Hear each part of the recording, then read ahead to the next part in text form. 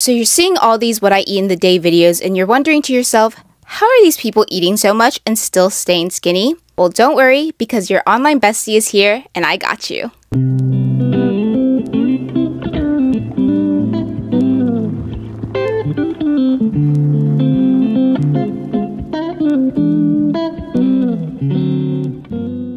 Hi besties, it's your girl Char here. I don't know if we liked that new intro.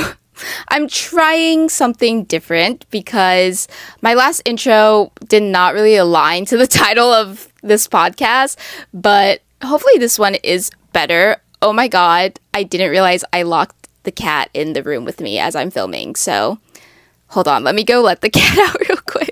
Okay, sorry, I'm back, but yeah, so today's topic is quite an intense one. It is about eating, so trigger warning if you get triggered by talking about food, eating disorders, binge eating, all of that, then kindly step out of this podcast. I really wanted to talk about this topic today because recently I've been seeing a lot of just what I eat in the day videos, either being super unrealistic and these people are eating little to none or eating so much and claiming that that is what they eat every day. And then I also recently saw this TikTok of this girl just kind of saying that she's like concerned that her awareness and like worries about eating is just gonna be with her for the rest of her life.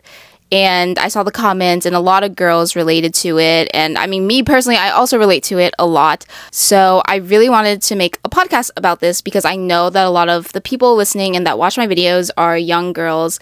And this is just an issue that we all share, I think. And I think this issue is also so normalized nowadays. And I think talking about it really helps to try to tell you guys that it's okay to eat and that we shouldn't be normalizing eating disorders and all of that. Me personally, I don't really talk about this and I don't really talk about it to anyone because I kind of just think like, oh, this issue about eating disorders like is so normalized, like everybody goes through it, so it's not even a problem to talk about. But me last year, I had a really bad relationship with food, and that's when I kind of realized, oh, this is something that more people need to talk about. And I mean, obviously it is talked about all the time, but I personally realized that listening to other people address this issue has helped my relationship with food. So I just kind of want to help you guys as well. Ever since I was young, I have always been very aware of my weight and very aware of what I was eating. Growing up, I was a chunky kid, and if you grew up in an Asian household, then you know that you are going to be told that you're fat. Like, I was literally, as a second grader, told I was fat all the time and that I needed to lose weight. And so I was just very aware of that. And I've always kind of been aware of how much I would eat a day and stuff like that. At a young age, that's how I developed a pretty bad binge eating problem, which I didn't even realize that I had a binge eating problem until I was in college. And then my roommate was like, Charlize, I think this is not healthy, because she would see it like literally in real time of me binge eating. But I would just like constantly think of food as like something, like every time I would eat, I would be like, this is maybe the last time I will ever eat this because I need to restrict myself from eating this. So I'm going to eat it all right now. And then when I got to college is when my relationship with food became even worse. I don't know if you guys have ever heard of the freshman 15, but that's like when you start college, a lot of freshmen gain 15 pounds. That is like the stigma. And I was so scared that I was going to be part of the freshman 15. So when I started college and I moved to New York, I like literally did not eat. I would eat like one meal a day, and that meal wouldn't even be a big meal. I would purposely never buy myself groceries. If I buy myself groceries, obviously I will eat. So I didn't buy myself groceries. And then since college, I think my relationship with food has been on and off. And then last year, 2023, towards like the end of the summer was when it got very bad. A big part of this is because of, you know, it being normalized. Like, I distinctly remember hearing girls talk about how they weren't eating, and like they would like starve themselves for an entire day to stay skinny and all of that. And I was like, oh, the girlies are doing this. Then if that's what they're doing, then I guess that's what I need to do too. I'm telling you all this not to encourage this behavior, but to kind of show you my experience and that it's very normal. And like, I think a lot of people go through this, but it shouldn't be normal. Even though I did do this, I don't encourage it because the results were very bad. Because I was not eating at all and restricting myself so much, I had become so obsessed with the thought of food. I could not pay attention to anything else because I was just constantly thinking about like food. I stopped like just taking care of my health in general. Because I wasn't eating, I was like, it's okay if I don't go to the gym because I'm already not eating anyway. So I wasn't even going to the gym. I wasn't like working on my health. I had lost a lot of hair, which I still don't really necessarily know if that is directly due to the fact that I wasn't eating, but I do know that that is a effect of not eating. So, and when I lost a lot of hair, that period of time was when I was not eating. So part of me thinks that maybe that has some correlation. And that was honestly probably like the worst part of everything, was the fact that I was losing hair. I literally had like a bald spot at the top of my root. It's like covered now, kind of. My hair is growing back now. Okay, guys, so don't worry. But I did lose a lot of hair during that time. After that, I realized maybe we need to build this relationship back up. And when I was seeing all these videos and doing a lot more research on food and like how to still eat and maintain a good figure, was when it has really helped me build my relationship with food. The main purpose of this is for me to tell you guys that you need to eat to stay in shape if that's what you want. And I will get into like how you can eat well and eat whatever you want and still maintain a good figure and stay healthy. And before we like even talk about the whole negative stigma about wanting to diet and lose weight and all of that, like, let's be so for real here. The way society has built our brains and set our standards, there's gonna be a time that you want to lose weight.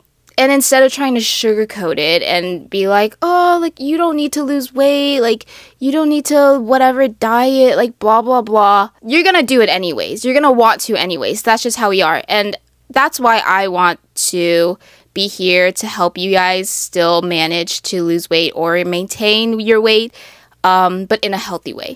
But with that being said, I do think in order to get to your goal with whatever weight, body shape, health, whatever that you're trying to get to, you need to be grateful for the body that you do have right now. And I've said this in my last podcast, once you reach your goal of whatever you're trying to hit, if you're not grateful for what you have now, you're not going to be grateful in the future. You won't love yourself in the future if you don't love yourself now.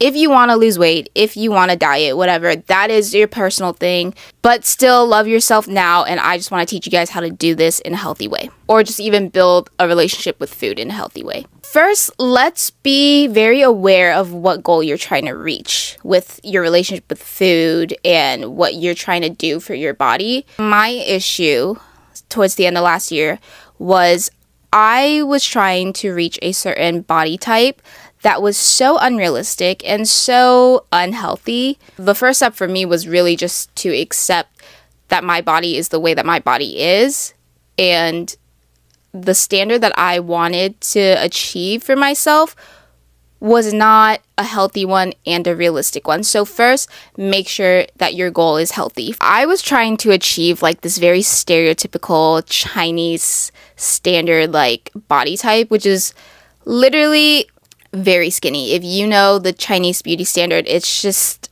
like unrealistically thin. And my body just cannot even do that.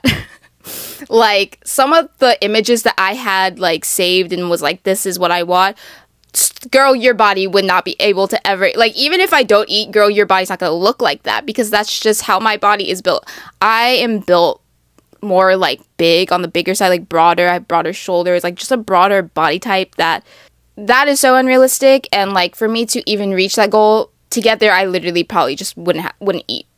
And so I realized I have to change the standard. I need to shift my focus away from that and knowing that that is not healthy, and trying to figure out a different goal that is healthy. Just accepting the body shape that I have. I am someone who builds fat quite easily. I get bloated easily.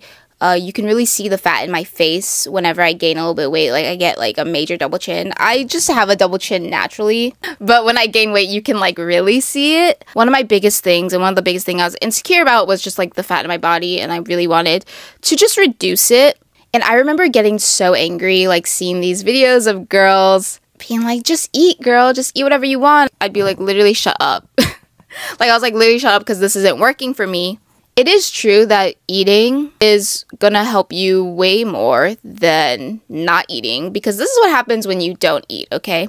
You restrict yourself so much that your mind is just filled with thoughts of food and becomes an obsession. When you restrict yourself this much, whenever you, let's say, decide to give yourself a cheat day one day, you're gonna literally binge eat it. I would literally not eat, and then one day if I decide to let myself eat, I'm eating like everything, like a whole pint of ice cream. And one time I ate an entire cake by myself in one sitting, and I would eat so much to the point that I would want to throw up, which is not, you shouldn't be doing that, you know, because you're not eating. Like, it really ruins your metabolism too. So then when you do eat, you will gain weight quicker and like get bloated quicker, which is what I noticed. I have been able to achieve my goal of losing more fat and maintaining a better, healthier figure by literally eating my 3 meals a day.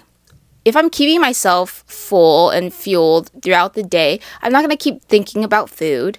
I'm not going to constantly be thinking about the next chocolate cake I'm going to eat. I also allow myself from time to time eat the sweets that I want. But I think it's also very important to note that I am eating my 3 meals a day. I am making sure that they are well-balanced meals, whole foods, foods that will keep me filled, like a lot of protein, simple carbs, fiber, fats, all of that. I am not eating like a huge Big Mac every meal, okay? Because that's just not...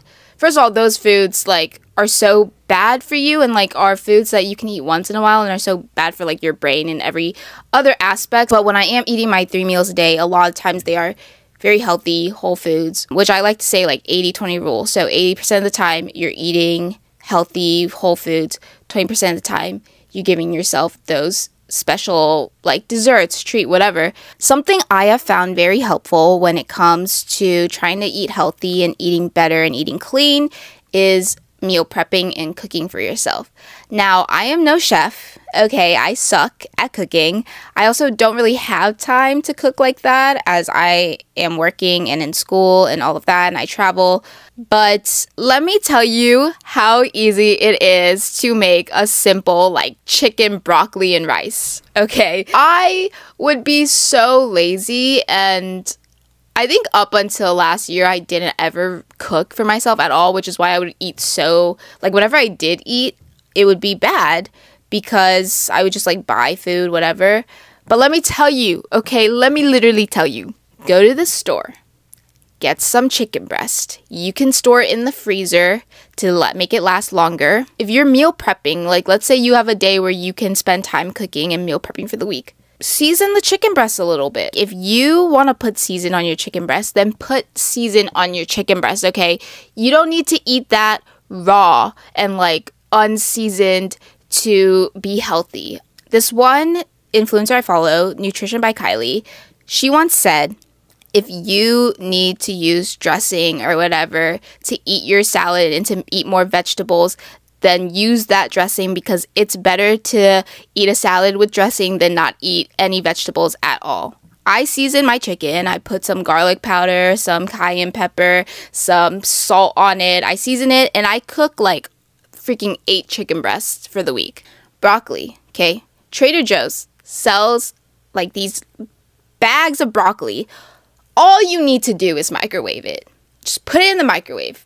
Add some salt, add some pepper, whatever you want. Or you can boil it if you're feeling frisky. That's it. That's it. Rice. There's also instant rice that you could buy. Or you could replace rice with maybe a slice of bread, whatever you want, whatever you're feeling. It is that easy, okay? It is that easy to make yourself a meal. Maybe you're seeing this and hearing this like, oh, that meal's not going to keep me full. You can buy some filling snacks, like I like bananas, boiled eggs, peanut butter. If you're trying to eat clean or build your relationship with food, I just really highly recommend meal prepping, because like once you have that meal like just in your fridge and you can like pop it in the microwave and you're set, like it becomes so much easier. And I'm so proud whenever I cook. Ever since I started cooking my own meals and stuff like that, I'm like, I have to eat this because I did that. Like, I did that. If you're trying to get a more fit and toned body, gain some muscle, you need to eat, okay? Because if you're just lifting weights every day, you're not adding anything else into your body, though, to build that muscle. Going to the gym is not going to help you lose weight. Fixing your relationship with food is. You could go to the gym, and if you just like have a terrible relationship with food, though, you're not going to see any progress. As someone who has struggled with food all her life, I have heard all these different like nutritionists be like, yeah, you need to eat to lose weight, and I have always been like, please shut up, like don't tell me what to do because it's not working for me. There's a reason why people are saying these things, okay? Because you truly do need to just maintain a good relationship with food and know what's good for your body in order to either lose weight, maintain a figure, be healthy. I am being so freaking for real. I have been able to lose the fat in my body. Not all of it, obviously. Like, I still got some stuff, but I have been able to have a better figure after I started eating more. When I wasn't eating, I had so much like, I wasn't like fat, but I had like excess fat in my body. Something I noticed when I started to eat better and like eat my 3 meals a day was obviously my hair has gotten better, my skin has gotten better and brighter. I am definitely more energized throughout the day. I can have a more successful gym workout day when I do eat before the gym. The biggest thing that I have noticed, like I said, I used to be someone who got bloated so easily. My bloating has literally gotten so much better now that I've been eating like regularly, because when I wasn't eating regularly, whenever I would eat, like I would bloat like crazy. But now I literally like don't bloat like crazy anymore. Like, I mean, I will like after eating, but like it's not as bad. At the end of the day, I'm giving you this bestie advice to just guide you guys and help you guys relate to me, and because I know a lot of people have this issue with food and all of that, but just find what works for you. And I think I say that in all of my podcasts, is figuring out what works for you, because I hate following other people's diets. I hate seeing those what I eat in the day videos and seeing people try to follow them, because everybody reacts to food differently. What someone may eat may affect their body differently than it does to yours, and I think that is very important to take note. And also, please take note that sometimes these what I eat in the day videos are so not real. I have seen people literally fake they're what I eat in the day videos. I am a content creator, guys, so I have seen it all. I've seen people like show them eat like so much, and in reality they take a bite of it and spit it out. Don't believe everything you see on social media. One video is not someone's entire life. It is literally maybe like 30 seconds of someone's life. Just follow whatever you need to follow for yourself to be healthy and what is working for you. I hope, honestly, the big takeaway for this is I just want everybody to know that this is an issue that needs to be addressed way more often, and know that even though maybe you might have friends around you who are saying, oh, I'm not going to eat today because I need to maintain my figure, I need to stay skinny, that's not normal, okay? That's not normal. We were not freaking born to not eat for an entire day and like starve ourselves, and like that's just not how we work. Because I think for me especially, maybe it's being in New York City, maybe it's being surrounded by a lot of public figures who obviously want to make sure that they maintain how they look for the camera and stuff like that, and being also someone who wants to maintain a good image online. This is definitely an issue that I've just been very aware of. Maybe because it's my surrounding, it is super normalized, and I just want everyone to know that's not normal. It's not normal. That's basically all I'm trying to say. It's not normal. I hope you guys liked this podcast. Please rate and review 5 stars if you did, so I can keep making these podcasts for you guys as your online bestie. I will see you guys next Sunday. Bye!